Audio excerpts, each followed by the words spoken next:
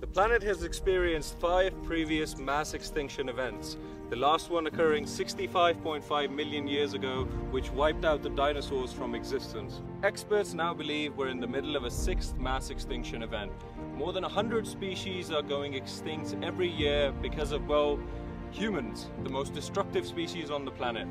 I'm an unemployed zoologist on a mission to find as many species as possible before they're cancelled from existence. Join me on a journey that will take us from the highest mountains to the deepest oceans in search of the incredible wildlife that calls our planet home. In the words of the great Steve Irwin, if we can touch people about animals, then they want to save them. So let's go touch some people. Wait, that sounds...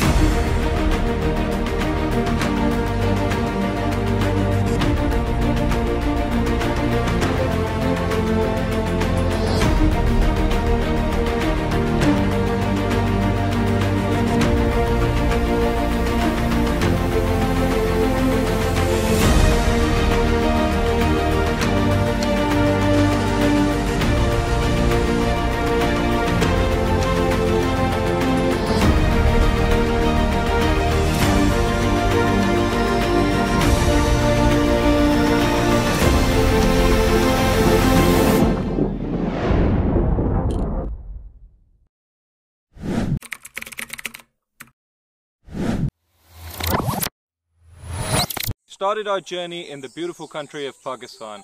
We've come to Malpur National Park in Bani Gala to see what kind of wildlife we can find here today. And right off the bat, we're greeted by a beautiful jungle babbler. The jungle babbler is a common resident in most parts of the Indian subcontinent. It's often found in forested areas or in huge parks around cities. Before I could continue waffling on about the jungle babbler, the crew spotted something I'd never seen before in the wild.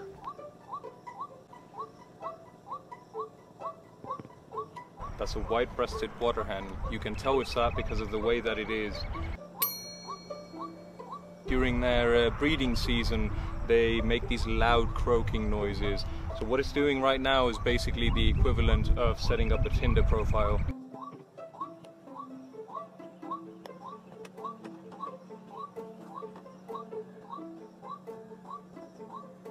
While I was filming this mating call, something caught my eye above the tree line.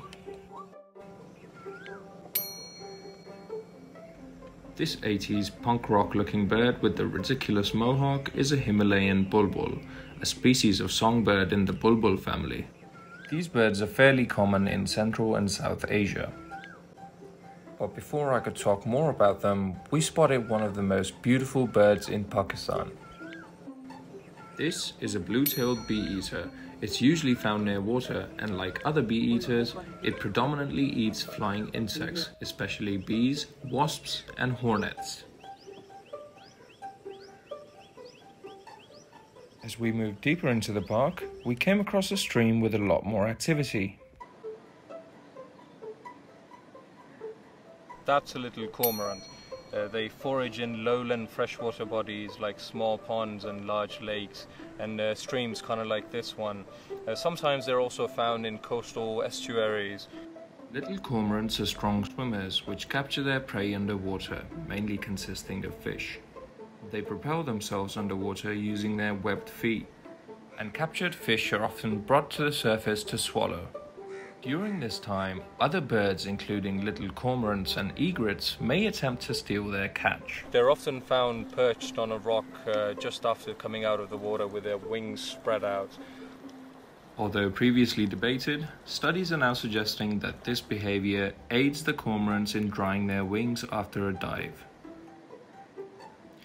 Soon after this, we spotted a rock dove, but they're fairly common. It's a solid 5 out of 10 bird, nothing really that exciting, so we're gonna skip over this one. And then a black drongo landed on a fence right next to us, and honestly it's one of the most majestic birds I've ever seen, but sadly we didn't get enough footage of it, so we're gonna do another skip. As I looked across the littered shoreline in the distance, I spotted a ridiculously large mongoose on the hunt. The Indian grey mongoose is a generally solitary species, especially active during the early mornings and the early evenings, searching for reptiles. They move with a quick trot, constantly scanning the area for food. They're well known for their skill in fighting snakes using special techniques and adaptations. It's looking for snakes and frogs to eat right now. I've actually never seen one before in the wild, and it's absolutely massive. Unfortunately, I switched out of video mode to capture a few pictures of the mongoose, and I missed the opportunity to record it succeeding in its hunt. But I did manage to capture some decent pictures of the frog it caught for dinner.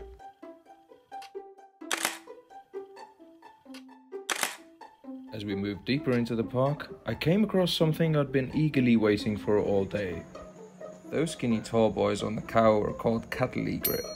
From this shot, that name's pretty self-explanatory, but for some of our slower viewers, like the Khanabadosh filming crew, they're called cattle egrets because they're found on or around cattle. This species maintains a special relationship with cattle and other large grazing mammals.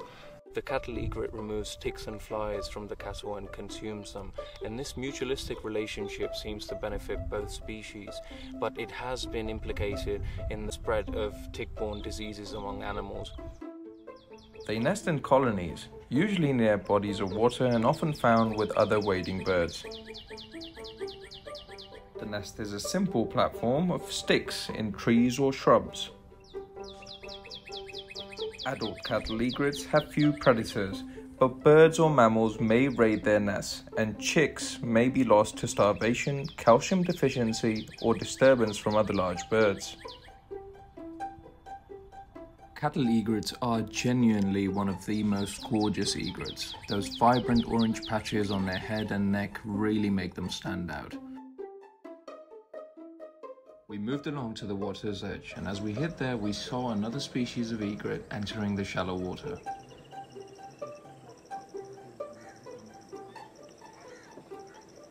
That's a little egret, and it's on the hunt, so we might just get lucky here. Little egrets use a variety of methods to procure their food. At the moment, it's stalking its prey in shallow water, often shuffling its feet to disturb small fish. That cormorant from earlier would have surely disturbed some fish, and the egrets are quick to take advantage. Their diet mainly consists of fish, but amphibians, small reptiles, mammals, and birds are also on the menu. Let's see if this strategy pays off for this little egret. And surely enough, this little egret has found something for dinner. It's caught itself a snake. A bit of repositioning in its mouth, and then it's time to swallow it whole. Having captured that little egret hunting was such a rewarding moment for us. But the sun is setting now, so it's time to call it a day. What a day it was though. We saw 10 different species in their natural habitats in the span of a few hours. Join us next time as we head deep into the jungles of Pakistan to see what elusive creatures lurk there. This was our first video of the series, so any suggestions are greatly appreciated. Be sure to leave a comment below to let us know how we can improve our videos, and as always, be sure to like and subscribe to our channel if you haven't already. Until next time, this is Raja Usama with the Khanabadosh Boys. Allah Hafiz.